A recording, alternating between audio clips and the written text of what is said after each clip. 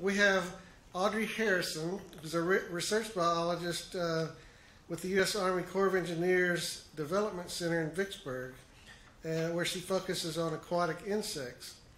Audrey's been an avid entomologist since childhood,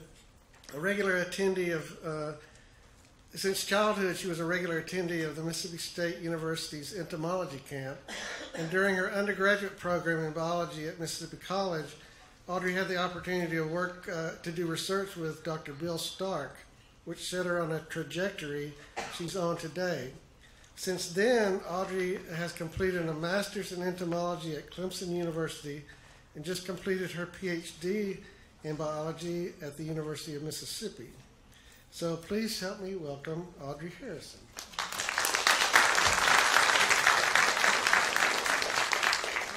I'm so glad that you all came. I really didn't know what to expect because I'm always in Vicksburg on the first Tuesday of the month at noon, and so I've never actually gotten to come to one of the noon lectures, so I'm really thankful to be here today and glad to have the opportunity to present something that I'm not an expert in, but I'm very passionate about.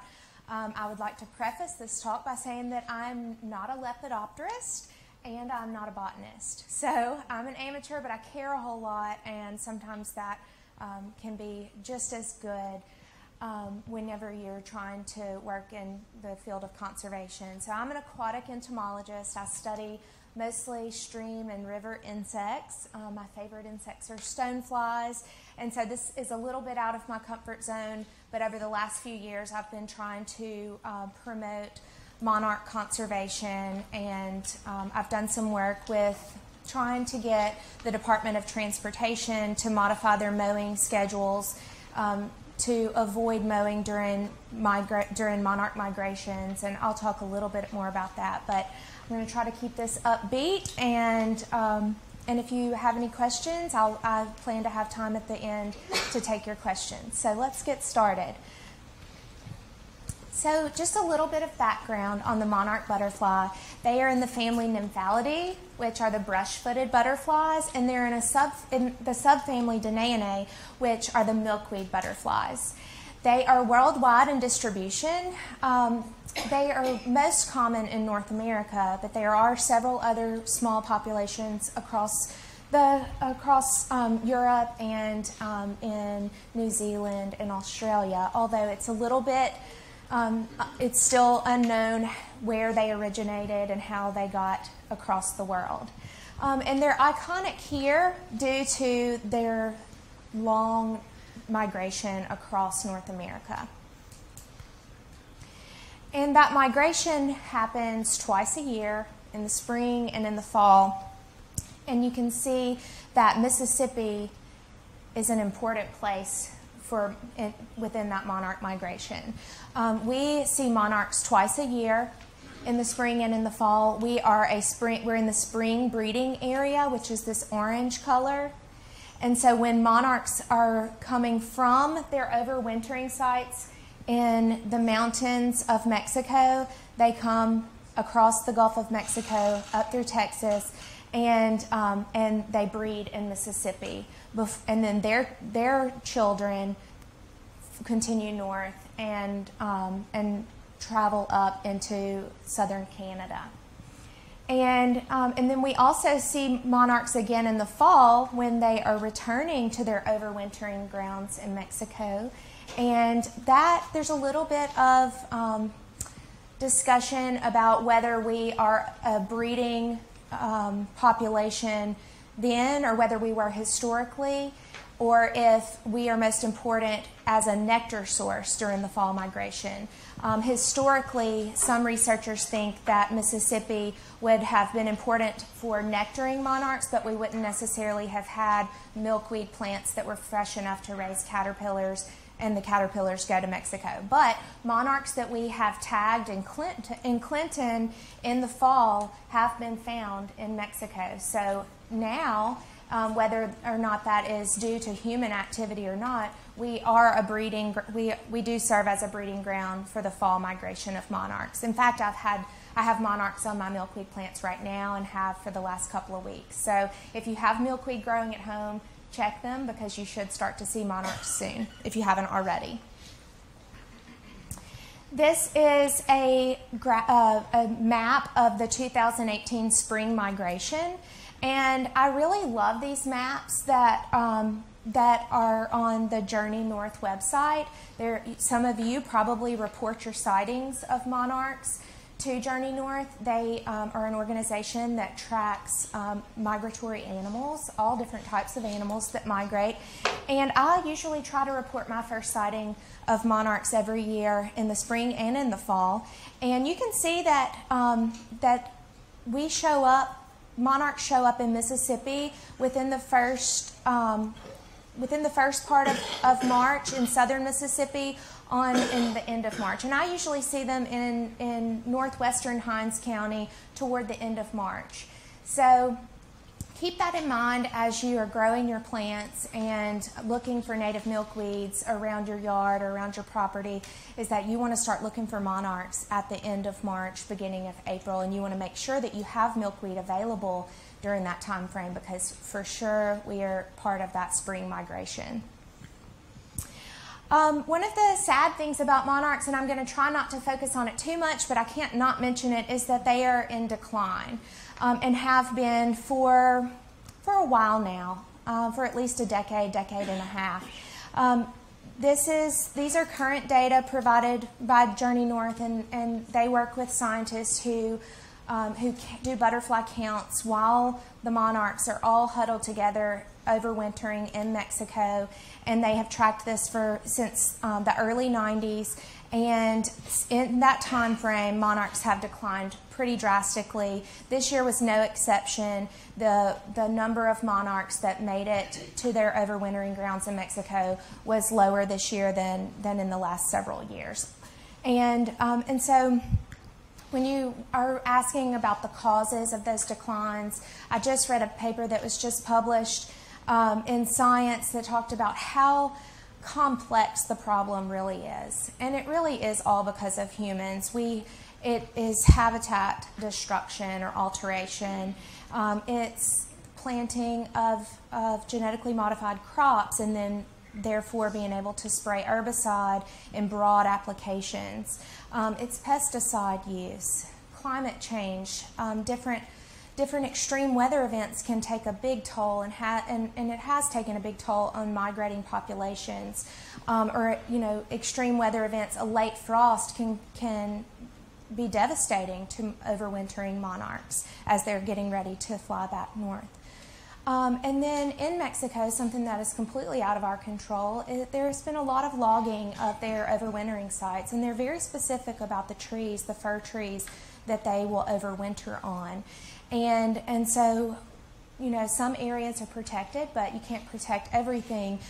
And one thing that's not in this little figure is that disease has become more common in monarchs, especially caterpillars. And I've had several people contact me recently about their caterpillars just dying, and they've had, a lot of mortality on their captive reared caterpillars. And there are a lot of different causes of that. And one of them is a protozoan parasite that that is common on tropical milkweed. And if you're feeding tropical milkweed to your caterpillars, that seems to be impacting the survival rates of the caterpillars themselves. We'll talk a little bit more about that. For those of you who may not be familiar with the life cycle of the monarch butterfly, I wanted to include this graphic. They really depend on milkweed for each stage of their life in one way or another. The adult butterflies use milkweed as a nectar source, and then they also seek out milkweed to lay their eggs or to oviposit on. So here you can see this is what the eggs look like. If you're searching your milkweed plants, it's a small creamy white colored egg. And this is a hatchling. Really you just see the dark head. And this is what they look like right after they come out of the egg. They eat their eggshell, and they continue to eat the milkweed plant until they are a full-sized caterpillar.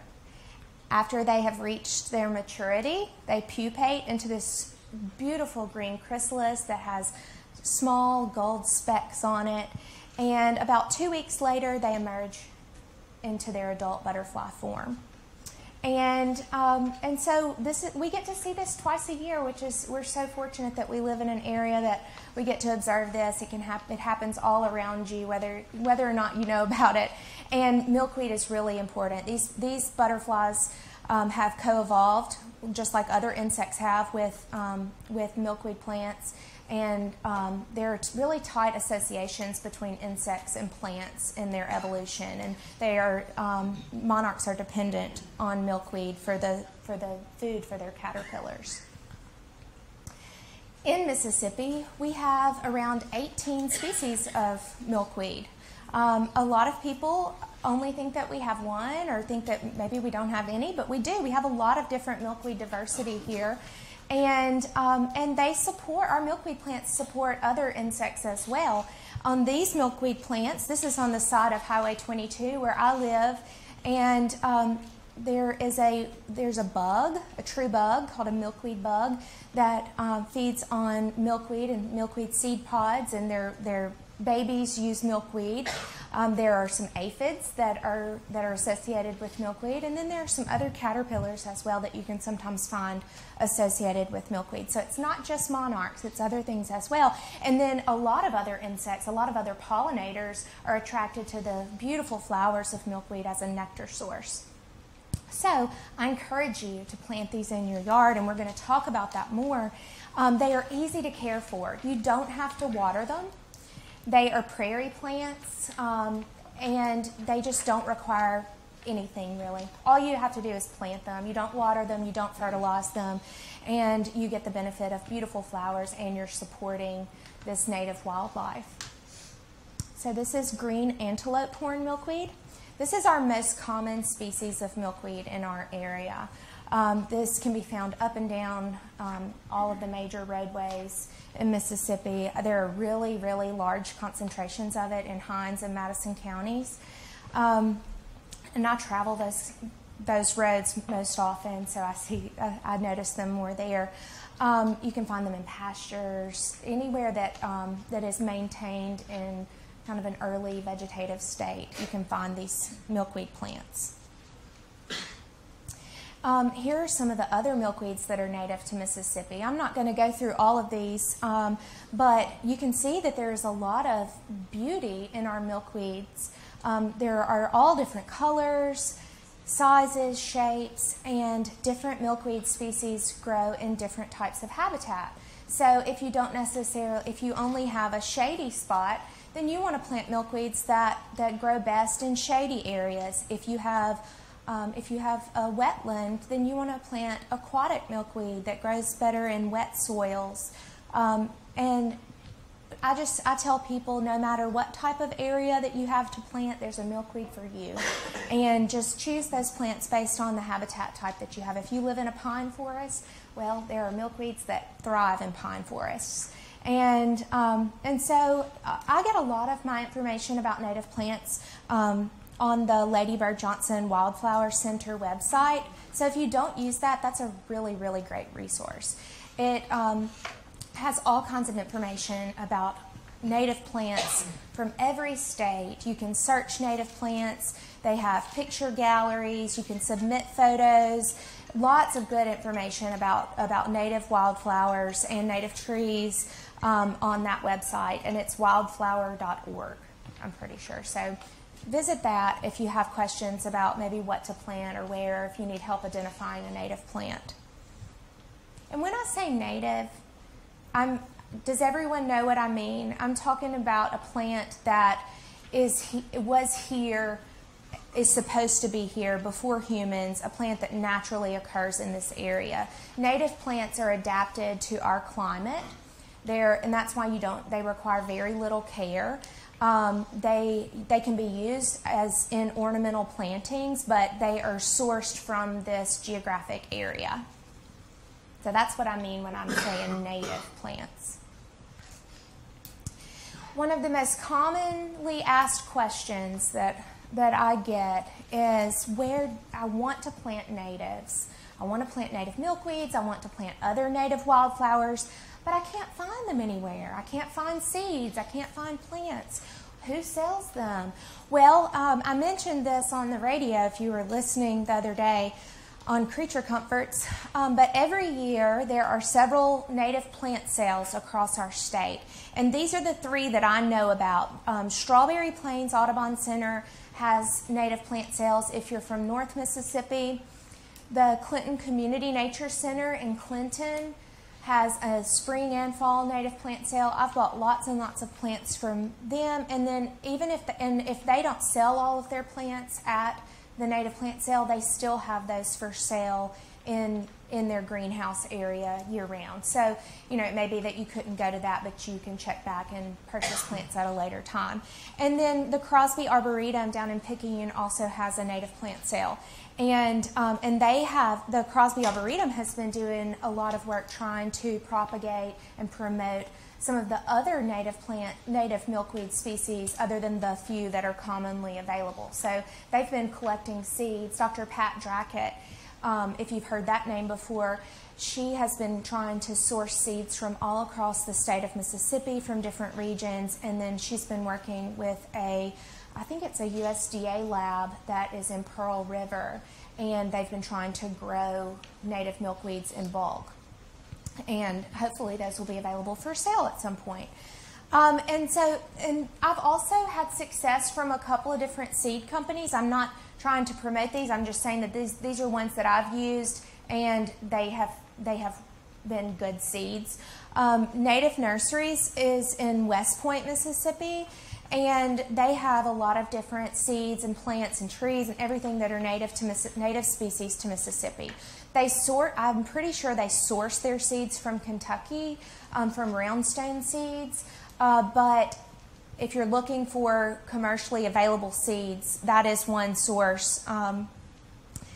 Also, I have had good luck planting plants and seeds available through the Missouri Native Wildflower Nursery. Again, they source all of their seeds from Missouri, so they're not Mississippi seeds with Mississippi genotypes, but they are species that are native to our area, and in my opinion, are better choices than other ornamental plants that you can buy at a big box store to plant in your yard. And they provide the ecosystem service of being food for caterpillars and being native plants for native species of animals and insects and everything else.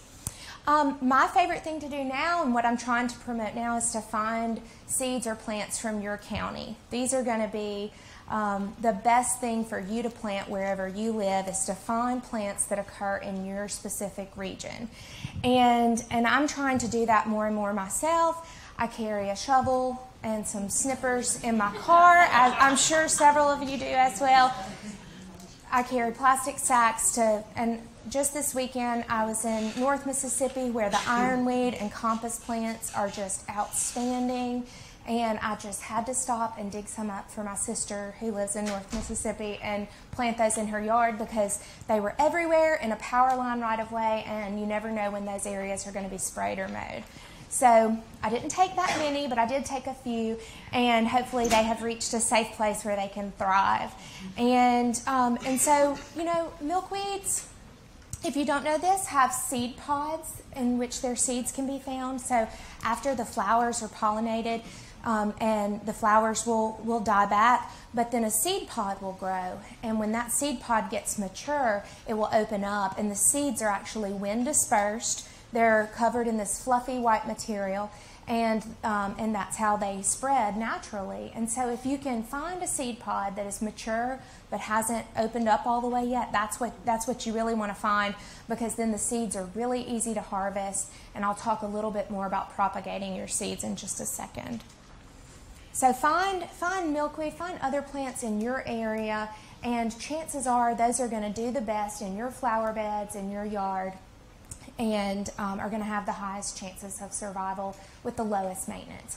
I don't have a green thumb at all. I can only grow native plants, but I can grow native plants pretty well because they're really easy. And so another resource that I have found, And I feel like this is completely underutilized, and I wish that our state botanist, Heather Sullivan, was here at this talk today. She works here. She's a great resource. Heather Sullivan. She is just a fantastic source of information if you don't know her. She knows every plant species that grows in this state and is out sampling all the time, and she maintains the herbarium for the museum. And there are several other herbaria across our state and across the southeast. And in recent years, herbaria, unlike some other scientific collections, have done a fantastic job of making their data available online to anybody who wants to use it. And in particular, herbaria have done a really good job because they have digital records of all of their specimens. You can go on there and you can see pictures, high-resolution images of all of the plant specimens in this collection here. You don't even have to visit the collection. You should visit the collection, but you don't have to. It's all available, and this is where you can find it. And so I'll show you how I've been using this database and this resource and how you can use it as well. So it's CERNEC is the acronym. It stands for Southeast Regional Network of Expertise and Collections. And the plant people have done a great job at securing funding from the National Science Foundation to do all of this. I worked in an herbarium during my PhD program at Ole Miss. I worked in the Pullen Herbarium, and I was doing this thing. I was entering things onto here. I was taking pictures of the specimens and getting it all in digital format and ready to go. And this is just an awesome resource. And this is how I use this resource. If I am thinking, okay, I really would like this beautiful milkweed species in my yard. Isn't this stunning? This is clasping milkweed. This is a species that my mom found in just on some back roads. She was looking for rocks to put around her flower bed. But she found these plants, and I had never seen them before, and they were just absolutely beautiful. And so I was wondering, I wonder if there's anywhere nearby that I could find this milkweed species because it's gorgeous. I'm sure the monarch butterflies love it. Look at those big leaves. Those could support lots of monarch caterpillars. I want that in my yard. Where can I find it? So I get on this CERNEC website and I look for this species, Asclepias and Plexicalis, on this database, and voila, here are thousands of records that show up, and most of them have GPS coordinates. They have descriptions about where they were found, and if I wanted to go look for a seed pod, these are perennials, I might just go to one of those areas and look around and see if they're still there. And then you can even, if you want to see if you want to check your identification, you can look at pictures of the actual specimen. You can see that the leaves of the clasping milkweed clasp around the stem. Well, that's exactly what I had here. And so you can use this in a variety of different ways. If I wanted to look on a map and look at where all this species occurs, what is its distribution in Mississippi, I might search for Asclepias tuberosa, or butterfly weed, this stunningly beautiful orange butterfly weed that is in bloom right now all over. I've seen it on the roadsides. This is a plant that I marked on Highway 22 a couple of years ago. It bloomed again this year. I was trying to get them to not mow it down because I really wanted some Hinds County seeds from it. And so I did a search and just to see where in Mississippi this has been put into any of the regional herbaria. And it outputs a map, and you can click on any one of those data points and you can find, okay, well, if I'm in Clinton, I might want to go down Spring Ridge Road and look around the roadsides and see if I'm there at the right time, I can get a seed pod from that, and I can try to propagate some native seeds. So this is just an incredible resource. Use it. This is what it's here for.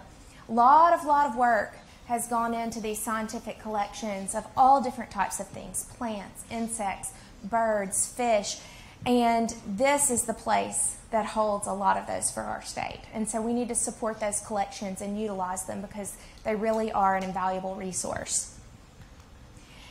So another question that I get very often is, how do you grow milkweed from seeds? It's a lot cheaper to purchase milkweed seeds than it is milkweed plants. And if you are harvesting your own milkweed seeds, you can get a lot of plants from one single seed pod. here's what I do. I don't know that this is anything technical, but it works for me, and it's worked for several different milkweed species that I've tried to plant from seed. I take a Ziploc bag and a paper towel, and I spread out the paper towel. I put the contents of a seed pod or a seed pack on that paper towel. I fold it up, wet it with distilled water, put it in the Ziploc bag and close it. Put the Ziploc bag in the refrigerator for about 3 weeks. Milkweed seeds need to be cold stratified. In nature, they go through winter. They get wet, they get rained on, they get covered up with wet leaves. They just go through all of the natural patterns of weather that happen outside. So we need to mimic that. And then after about 3 weeks, I'll take that bag out of the refrigerator and I put it in a sunny spot. I just put it on my kitchen table next to a window. And in about 3 to 4 days, I start checking every day for seeds that have germinated. And when you see that they have started to sprout, you can just pick them up with forceps or with the tweezers and plant them. I have the best luck when I mix half potting soil with half sand. The species that I've grown do really well in well-drained soils. And then I just mist them and keep them watered until they're, a few inches high, and then I'll plant them wherever I want them to go. And the ones that aren't, so every day when I check the seeds that have not yet germinated, I put those back in the refrigerator, leave them for a couple of days, take them back out. And then if you've done it for about a week, put them back in there, leave them in there for a couple of more weeks, then try it again. So that's how I've had good luck with milkweed. I know that there are different methods that other people have tried, but this is what's worked for me. It's very easy to do, and it's kind of self-contained. So I want to switch gears a little bit and talk about some other plants and some other pollinators and why planting native plants are beneficial. We've talked a lot about monarchs and a lot about milkweeds, but there are a ton. We have so much plant diversity, y'all, and insect diversity and bird diversity. We are just a hot spot for biodiversity. And other things are important as well. Why are pollinators important? Well, the answer that you always see is food, our food sources. If all the bees die, then we're not going to have any food. Well, that is important, and bees are important, and they do pollinate lots of our crops. But pollinators are responsible for about 90% of the fertilization that occurs in plants. And so plants depend on pollinators to spread their genes. And that's important for the maintenance of genetic diversity in plants. And it's important for us to have clean air, water, fiber, etc., because plants serve a multitude of environmental services for us.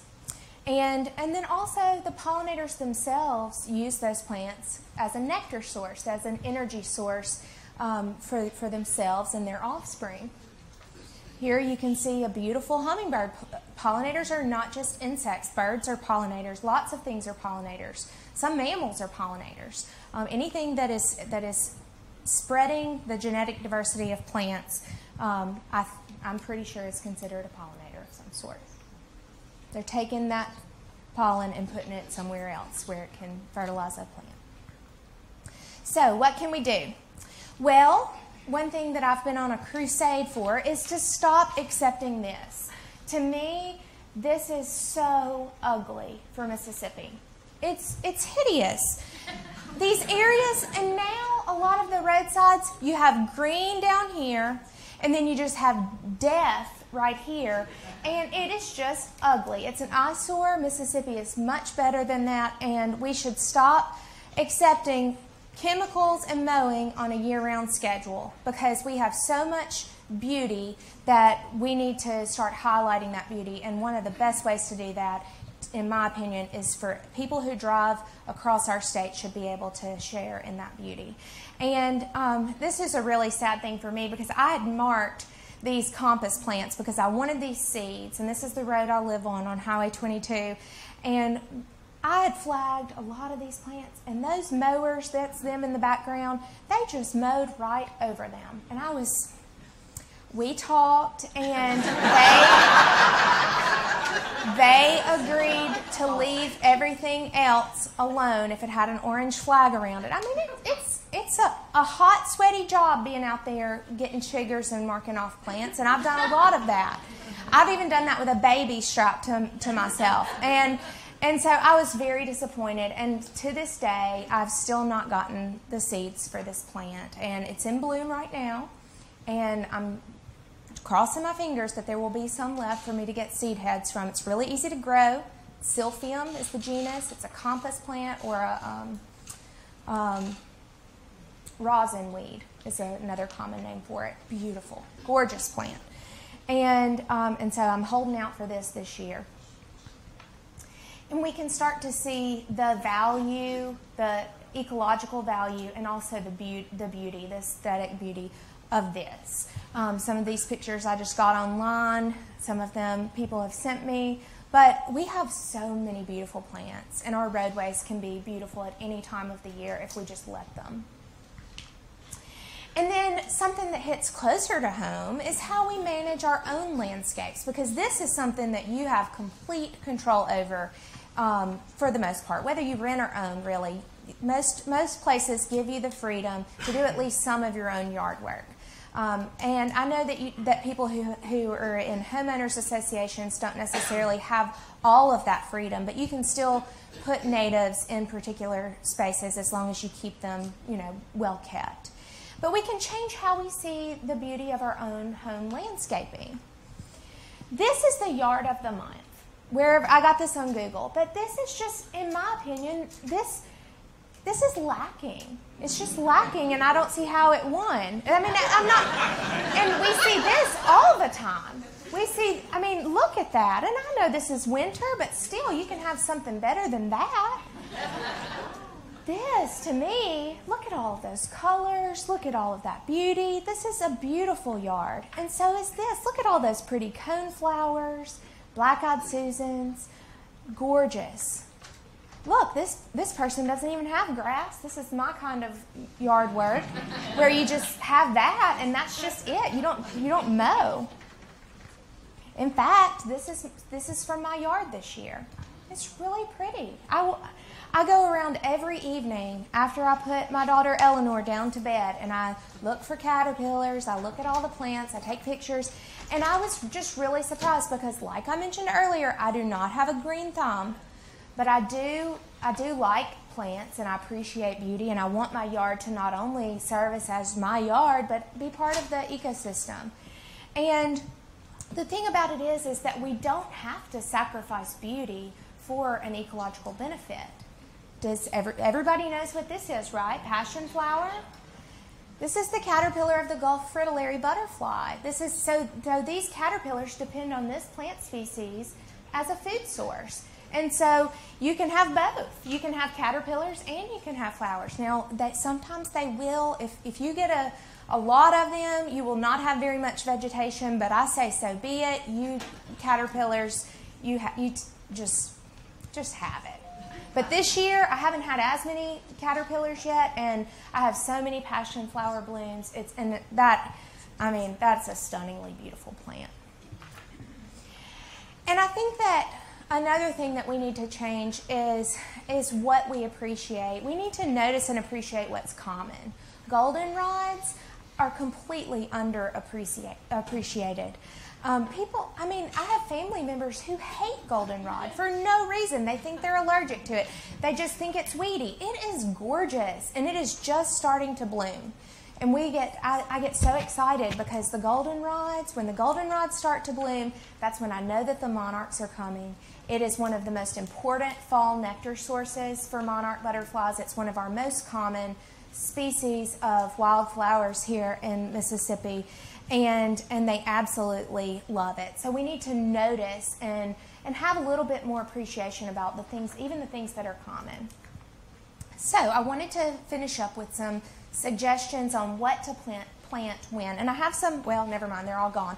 But I had some handouts. If you didn't get a handout and you want a handout, you can email me. I'll give you my email address at the end. And I can give you some more suggestions. But these are just a handful of plants that I've had really good luck with and don't require any maintenance, and they're really pretty. What I try to do in my own yard is to try to choose plants that bloom at different times of year and that are different colors. I think that is the best way to make sure that you're providing nectar and also it's beautiful and you're attracting the widest variety of pollinators at any time of the year.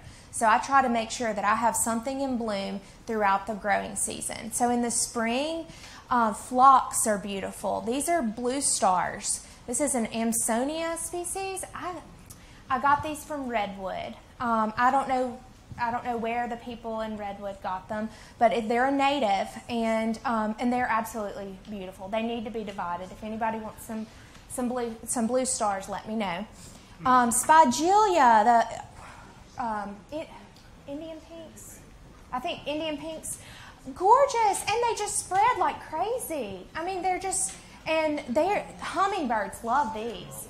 And, of course, our state wildflowers are coreopsis. And coreopsis have basically taken over my whole flower bed. I need to really do some dividing. But I still have coreopsis in bloom. They have not stopped blooming. And then I feel like these spiderworts are really underappreciated. These are the easiest thing there. When you find them, you have found them, and you are not going to harm their populations by taking a few plants. And you're going to need to divide them and share them, and that's one of the most fun things is once you start collecting these, it's kind of like collecting like baseball cards or Pokemon cards, is that you just, oh, I want that. I don't have that species. I want that. So it becomes kind of like a fun like treasure hunt almost. And so share them with your friends and trade. You know, if somebody else has a native species that you don't have, well, share it with them the next year. In the summer, I've had really good luck with some bee balms, Monarda. I've had good luck with the milkweeds. This is the butterfly weed that I talked about earlier, Asclepias tuberosa. This is obedient plant. Dr. Stark and I dug up a few of these plants in Simpson County, and this was we did that 2 years ago, and this was their first year to bloom. But I think this is actually when we were digging them up. But they bloomed in my flower bed this year, and they're so pretty. And now I collected the seeds from them and said that I can spread them elsewhere this year. And there were seeds all along this stalk. And then this is one of my newest favorite plants. This is a clasping coneflower.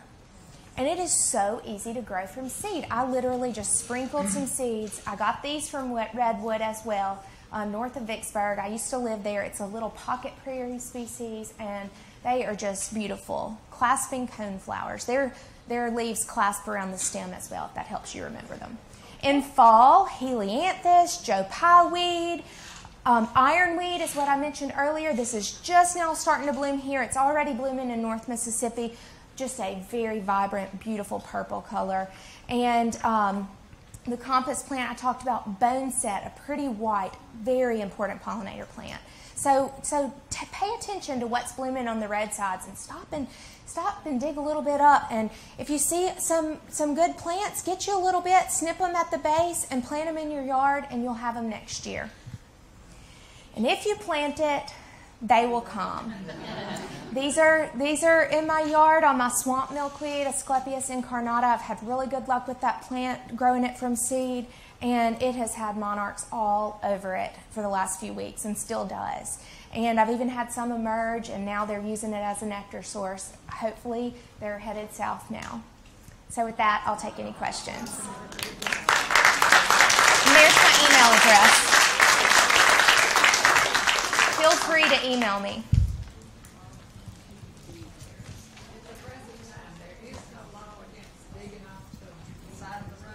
Well, you know, I don't know that for sure.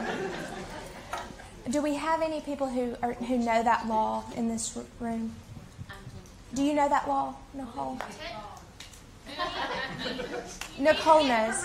Permission from the landowner. You can't just go out and let Okay, well, I think that in my opinion, the right-of-way is public land. And is it? It's not?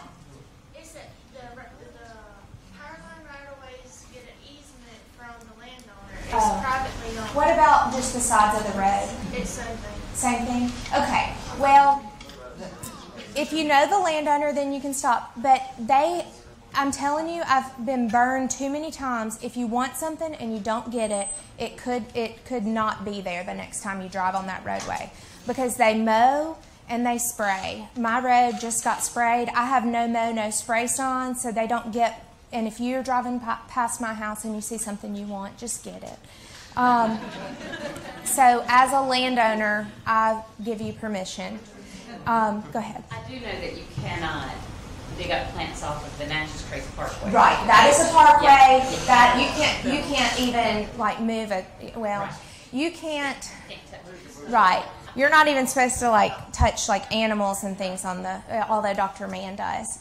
Let me ask you, how bad is it when people, I've got like a wildlife habitat in my office, or people that are spraying, having mosquito, people come spray all this stuff around you, how sensitive, because I have a passion flower vine, and every year I have those caterpillars, and I call them my Halloween caterpillars, and they got less and less, and I asked somebody, they said it's mosquito spray. They are very sensitive to pesticides. Most caterpillars are, and so if you have so here's how I feel about spraying for mosquitoes. I see those trucks that come through and fog the roadways, and that does probably kill every single mosquito that is right there during that time. But then what happens, 10 minutes later, new mosquitoes are coming in that same area. We don't spray anything. I mean, we spray ourselves if we're going to be out, but we don't do any kind of spraying. So I would try to limit spraying, limit mowing as much as you can if you're trying to encourage. Oh, it's your neighbors? I just, as an entomologist, especially mosquitoes are aquatic insects, I just don't think that works. How do you keep their stuff? Is their stuff, is it drifting over my yard? Well, the city sprays. I mean, in Brandon, I see them come through all the time, and because of our bee population declining, they have been asked not to spray until after it gets dark. It's not done. Well, luckily we do have a voice, and so I would raise those concerns, especially if it's a public entity that is doing that spraying. I would voice your concern. I've hounded the Department of Transportation, and really, they've done a better job this year. And especially in North Mississippi, they've done swath mowing along the roadsides, and it's been so much better. And so it does. The more that you push them, they do listen. It sometimes takes a lot of time, and it feels like an uphill battle. But they do sometimes listen, and they do sometimes do what you want. Another thing is, if they're doing something right, also call in for that, because if we can encourage them to say, "Oh, the roadsides were beautiful this year because they weren't mowed." Call them and let them know that. You have an elected official that represents you, and that can really help. Dr. Mann? I've got a lot of nice things to say about Clinton, but if you tell them to not spray your yard, they will turn the spray truck off at your yard. Oh, that's good to know. So you can contact, if the city spray your yard, contact the city. Looking at your chart here, is goldenrod a milkweed? It's not, but it's such an important nectar plant. A nectar source. So when the monarchs are migrating south in the fall, goldenrod is the most commonly flowering plant. And a lot of times they are just stopping just to feed. They're not reproducing. And they need something to feed on, and they are migrating through at a time where most everything else has finished blooming and has gone to seed. And so goldenrods are especially important for that. Goldenrods, ironweed, and boneset are the ones that I think that's what we should really be promoting in the fall. I just wanted to mention another source for the milkweed, the Metro Master Gardener's plant sale that is held at Manel Gardens in late April each year. They sell great. milkweed That's in wonderful. pots. That's great. Thank you for sharing that. I wasn't aware of that. 1 second. Let me get. To be blooming for the monarch to lay her egg. No, it doesn't. In fact, in the spring, usually the plants are only about this tall at the end of March. Whenever they start to find them, they are able to detect them from really far up high in the sky. They can see them and they find them. Some species you can, and I have, if you email me, I can put you into contact with somebody who has had a lot of luck with rooting milkweed, and he can explain how he does that. I've never tried it, but I've heard that you can. This is probably a really dumb question, but this has to There are do no with dumb questions. the life cycle of the monarch. The monarchs that come up from Mexico, after they lay their eggs, do they die? Yes. And so it's the second generation. Right. There are 4 generations, and then sometimes 5. But it's each successive generation moves northward and moves southward. And so that's what makes it so complex, because we're not only being the caretakers of the monarchs while they're here, but they are depending on other milkweed and other places to have areas to live in and reproduce in at other parts of the year. Basically, they live for a year. They do one cycle back to Mexico, and that's it. They live less than a year. So the average lifespan of a single monarch, except for the overwintering populations, is about 6 to 8 weeks. Mm-hmm. It's generation by generation by generation. The ones that overwinter in Mexico they have an extended life cycle, which is why they need all that fuel that we can give them in the form of nectar. And they live throughout the winter. They huddle on these fir trees in the transvolcanic mountains of Mexico. And then they reproduce and move north. So it's generation by generation by generation. So do we get the first generation in South We Florida? are their first stop. And then when they come back, it's like the third generation to us, and then the fourth makes it back? Exactly. You had a question. Are you familiar with blue vine milkweed? Blue vine milkweed? I don't have that, but I would love to see it. My question was, is it a true milkweed? I'm not sure. Do you know? It has the pods. Is it an Asclepius? Dear, I don't know. You don't know? It was identified as blue vine milkweed. It's an attractive wild vine found in the garden. It does have the characteristic pods of Asclepius. There are some vining milkweeds. Good. That's a good clue. Yes, and I wish that Heather Sullivan was here, because she could definitely answer that. I was just going to know if it was a hoax. Well, it could be. I'll have to look into that. When do they come back through? In the spring or in the No, fall? in the fall. In the fall, they are coming through right now. Right now, I've seen adults. No, they'll be. I usually start to see them at the end of July. Saw them a little bit early this year, and we will continue to have them until October. So they are moving through. Do you have the date that you cut your milkweed down at? That's a great question.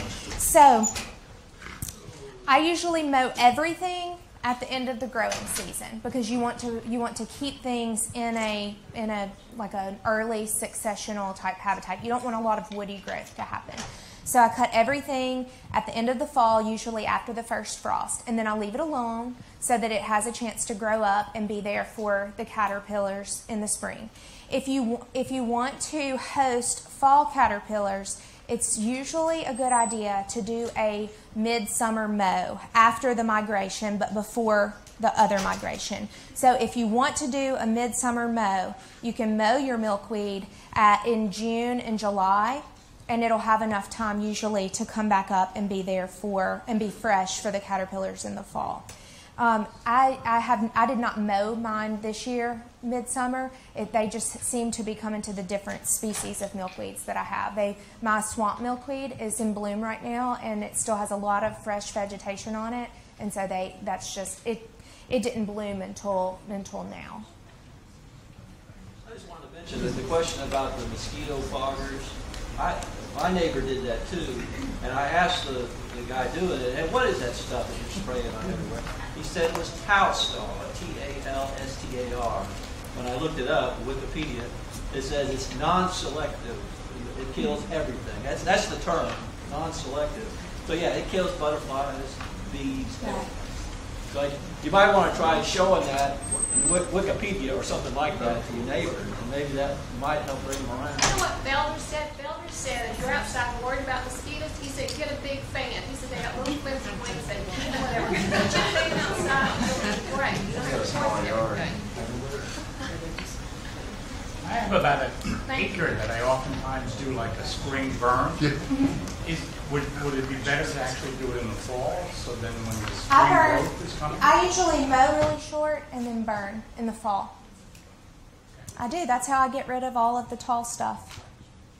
What's the best time to plant?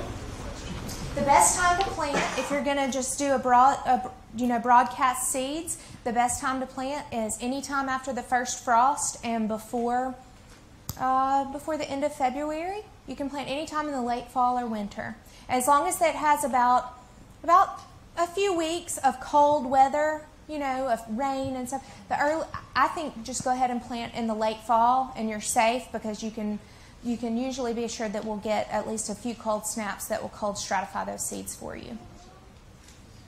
I would like to make a comment about milkweed. For those people who are really enthusiastic, I raise monarchs, and I've worked with a lot of milkweed. It is toxic. So if you're so enthusiastic going out looking for eggs, be sure that you wear gloves, because I had a very bad experience. I rubbed my eyes. I was so excited. And I rubbed my eyes, and it can be extremely painful. Yeah, and also children and pets. I have my milkweed gated off. My animals. Yeah, and most animals won't eat it. It's a very common pasture plant, and you'll notice that it's always like the only thing standing because the cows avoid it. But yeah, be careful and wash your hands. If you're not wearing gloves, wash that milky sap. You don't want to ingest that. And yeah, like you said, it is toxic. Monarch butterflies are toxic, and that's one of their defenses. I ordered milk seeds a couple of years ago, and I had so many of them. I passed them out, but I have a place to plant them. I kept them. I've got them up in a cool, dry place. How long did you think the seeds? How long do they last? Do you think they might still got viable after kept in a cool, dry place? Do you stratify? Do they have been in the refrigerator? No, they've been up in my closet. I didn't know stratify. I don't know. They should be okay. You can just try them. It doesn't hurt to try. Oh, sorry. No, those are not. Those are not all milkweeds. Those are just pictures of just some things that I recommend planting at different times of the year. The ones that are on the right-hand side of the handout, those are milkweeds on the right-hand side, that list. Those are the milkweeds that I've had, on the left. Those are the milkweeds that I've had the best luck so far in growing in my own yard. To make a quick comment, just say that MDOT has adopted a new policy for mowing the roadsides, and they get a lot of negative phone calls about the lack of mowing that's taking place on the roadsides. It's not entire statewide. It accepts urban areas from the new mowing schedule to help benefit pollinators and monarchs. So I really recommend, since everybody in this room sounds like they're pretty pro-pollinators and modified mowing regimes, really do make that phone call and say what a good job they're doing, because they hear a lot of dissent on this. They do. People don't like those weeds, and if you can call and encourage them to keep up the good work, or they're beautiful, or you saw this and you haven't seen it in years, that really does help. Write a letter, make a phone call, contact your commissioner, and it really does go a long way. They need that positive feedback. This is the flip side of spraying things on the roadside. We've got cogon grass all up and down, which is really an invasive species. Mm-hmm. It is an invasive species. And it's you've got to spray it, get rid of it. And the mowers that you were talking about, they've distributed it all up and down the highway. They have. So selective spraying is sometimes necessary to control the spread of invasive plants. It's our fault that it's here, and it's our problem to get rid of. Could you go back to the tropical and non-native ones? I've seen that all over the place. Can you clarify that? Is that Sure. Well, I'm not going to say it's not a bad plant. It's not a bad species. It's the species that monarchs use while they're in Mexico. It is adapted for tropical climates. It's not native to Mississippi, but it's sold widely in garden shops and in big box stores. And there has been monarchs that are raised on tropical milkweed. They love it. Don't get me wrong. That's what they use when they're in Mexico. But because of the way that it's cultivated in mass and grown in mass, there has been a higher incidence of disease in monarchs that are raised on tropical milkweed than in monarchs that are raised on native milkweed. So I try to avoid it, or I do avoid it, and I try to get other people to avoid it as well. We have 18 species to choose from. We can certainly choose some native ones. That's what monarchs depend on when they're here, and they're, if you can source it from a wild population, that's even better.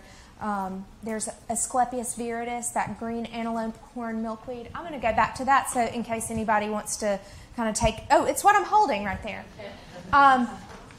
There's plenty of that species of milkweed growing on every roadside, out in pastures and fields. Get permission from somebody who has cows. They would probably love for you to come and cut some of that milkweed to feed your caterpillars, because the cows won't eat it. They don't want to make hay out of it. And the monarchs love it. It's a beautiful plant. Dig it up. It has a tuber. So if you're digging it up, dig down to the tuber. If you're wanting to transplant milkweed, most of the species have a tuber, so you need to get the tuber as well. Some of them, the tuberosa, the butterfly weed, the orange one that's native, that has a very, very deep tuber. And you have to dig and dig and dig. I just plant it from seed.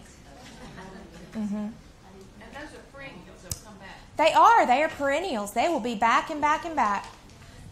Well, I was actually going to ask that. So how perennial are they? Because I planted some of those last year and they did great. Then when we had these 2 freezes back in January, not only did they die, but they didn't reseed or anything. I mean, that happened with your native milkweeds that you were growing? The tuberosa. The tuberosa? Yeah. That's interesting. You know, they may still be alive. I would keep looking for them maybe next year. If they have a lot of stress, or if they're just starting to grow, a lot of times they'll put all of that root development, that's kind of their priority, and then the growth, the above ground growth will happen later. So don't give up on them. They could have died, but I've planted other stuff in those areas, and there's nothing there. I mean, the stems just broke off from the ground. Yeah, well, and that happens. Their stems can break off and they can still be alive underground.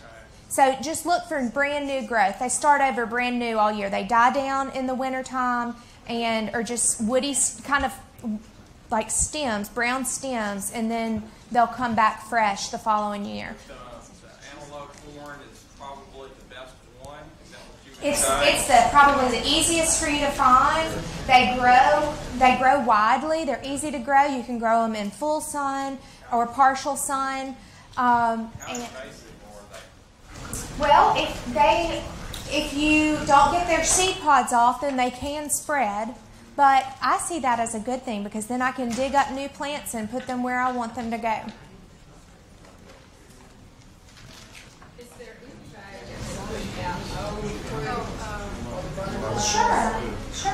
They like that, and that's a good source of energy for them. Absolutely. And a lot of birds like fruits as well, so that's good. Years ago, I spent down in Florida, they filled practically 25,000. Wow. Did they do that here, or is it? Historically, they did. Historically, monarch butterflies, I've heard Bill Stark say that when he first moved to Clinton in the 70s, that the field that was near his house in Clinton, there were just hundreds and hundreds and hundreds of monarch butterflies. And that field had lots of milkweed. It's now a ballpark. But, and so, yes, historically they could be found in large numbers like that. Now, there are overwintering sites in Florida for the extreme eastern monarch population. So that could have been depending on what time of year it is, they could have been congregating there for overwintering. Any other questions? I know that there is some sort of program out right now where they're trying to get farmers and different people, because I'm from the Delta, to plant areas in wooded areas, like an acre of butterfly grasses and things like that. Absolutely, and I actually am participating in a program similar to that this year. I applied through the NRCS, part of the USDA. They have a monarch program and they also have a pollinator program. And they will fund you if you get selected, and it depends on how much money that they have. They will fund you and they fund you to buy seeds and plant the seeds of native species of grasses and wildflowers. And I'm doing that this year with 1.5 acres. And so I'm really excited. I've gotten my seed in and I'm excited to plant this fall. That's great. That's great because those seeds can be expensive for large areas. Any other questions? Like I said, email me. I always love talking about pollinators.